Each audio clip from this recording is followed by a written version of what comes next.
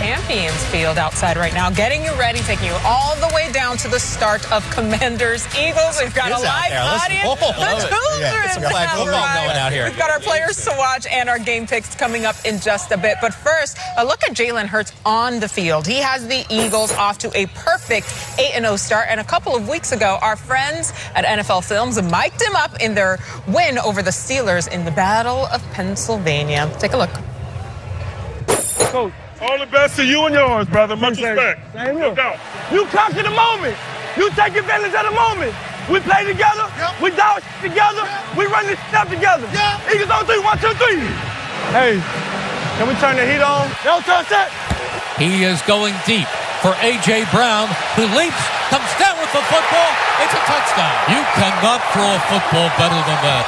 He is going deep down the far side, and it is A.J. Brown again. He is firing wide open Pascal, and he is in for the touchdown. And that was big, though. That was a big touchdown right there. You may now officially say the 7-0 Philadelphia Eagles. Yeah, that Hurts guy, pretty good. We are minutes to kick here. David, a little bit earlier in the show, Emrov talked about some of the skill set that Jalen brings to the table, why it's unique, why he should be in that MVP conversation. They're undefeated, but what's the expectation tonight for him? Well, same as he's been doing all year. Really, the beauty of Jalen Hurts, watching him since he was a rookie and his progression, watching him last week in the pocket against a really good pass defense for the Houston Texans, he was almost perfect. Like, it was hard to find a read or a throw that he did not make. So when I look at the Philadelphia Eagles, I don't know how you beat them. Like, look at the rest of the guys in the list. Like, there's weaknesses everywhere, and Philly hasn't really shown any. And I know I'm partial to the Giants, and I'm hoping they can pull it out maybe once or twice and kind of ruin that thing. But look, I'm just being honest. I'm just telling the truth. But I don't see how they're going to really do it, you know? Like, that's, when you watch Philly, like, the way that Jalen's throwing it from the pocket, it's incredible, right? He already run the football is great, but my goodness, it's going to be tough. Taylor Heinicke's got his work cut out for him. He does, Emrov, in a lot of ways. There is some different swag to this Commanders team, though, since he's taken over. Yeah, the swag is different because when Taylor Heinicke is behind the center, everybody, all the guys on the outside have an opportunity to catch the football. He throws it to all of them. Kind of like, i.e., the guy that used to back up Carson Wentz in Philly, Nick Foles. He used to give these guys an opportunity again, and that's why I think the guys on the outside play harder. I also think they need to operate this offense through the running game and control the line of scrimmage on both sides of the football. And defensively, they have to be able to get after Jalen Hurts, too, because that's one thing I don't think we've seen yet.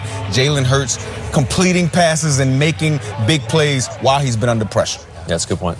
Individual players, of course, super important, but we're always trying to see which matchup is going to light it up. Which one are you watching closely, David? Well, going off of what Emrov was talking about, if Taylor Heinicke's going to have success, it's got to be with Terry McLaurin. And Terry McLaurin he's got a big task because Darius Slay, right, he's been fantastic. You look at the numbers, right, when people target Darius Slay, lowest quarterback rating in the league over any other player on defense, right? So he's in your playbook, right? He knows what you're doing, but Terry's a good matchup for him. This is going to be a lot of fun to watch those two guys go at it because I guarantee they're going to be locked up this entire game. It's going to be so much fun to watch, but it's key for Taylor to have success. Terry's got to go off. I know Emrov was taking down a lot of notes earlier. Which is your matchup, Emrov? Yeah, my matchup has to be Montez Sweat, pass rusher for the Washington Commanders against Jordan Mailata, the left tackle for the Philadelphia Eagles. Because, again, when you saw last week when this Philadelphia team went up against the Houston Texans, Jerry Hughes had a day. Yeah, it's good. Jerry Hughes was getting after Jalen Hurts, and he gave Jordan Mailata a lot of issues. Montez Sweat has some of those same attributes. He can bend. He's very, very wiry of a player. He understands how to turn the corner, and he gets after quarterbacks for the Washington Commanders. So I really think the passing game for the Philadelphia Eagles is going to depend on this matchup. Yeah, it's a good point that you make, and I think the pressure thing is something that we can't understate. That's really the only time that I've seen them struggle, right? And when you talk about Jalen, that's going to be the natural progression. There's going to come a point in this season, maybe it's in the playoffs, maybe it's tonight, right, where he's going to be under pressure. He's going to be asked to make critical throws, right?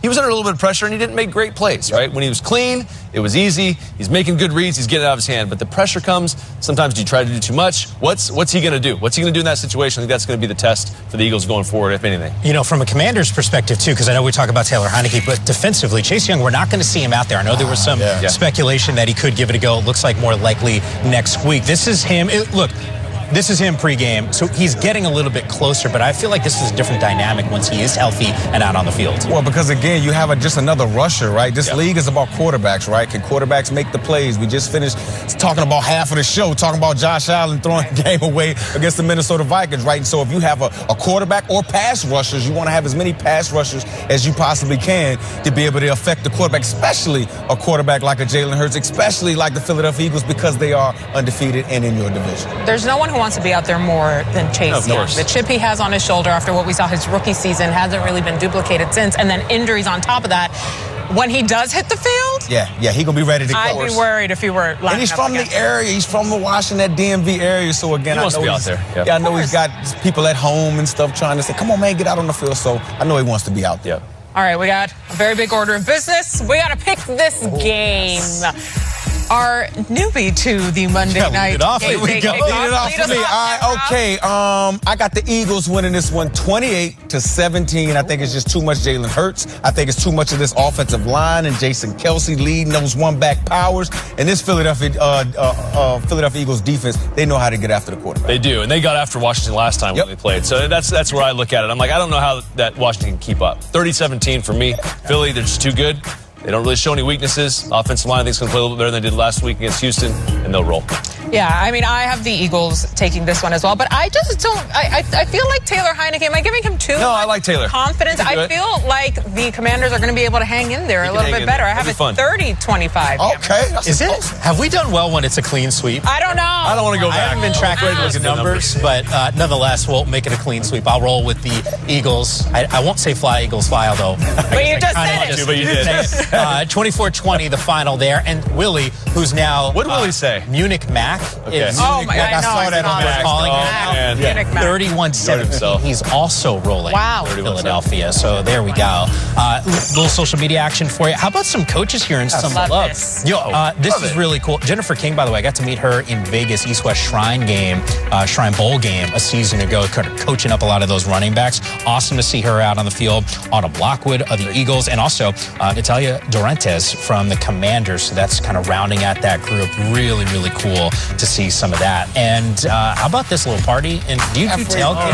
Yeah. He's amongst the people. I like it. It's safe to go amongst people when you're 8-0. Yeah, you go out there all you want. This is now the time to do it. Today is the day. Today is the day. Today is the day. A hell of a party, I'll tell you, in Philadelphia. All right, still to come here on NFL Game Day Kickoff. It is presented by Chevron. We asked who needs to step up the most for their team to get the W, but before, it's been kind of like Bill Murray and Groundhog Day. If you don't know the reference, look it up. I'm feeling a little bit old.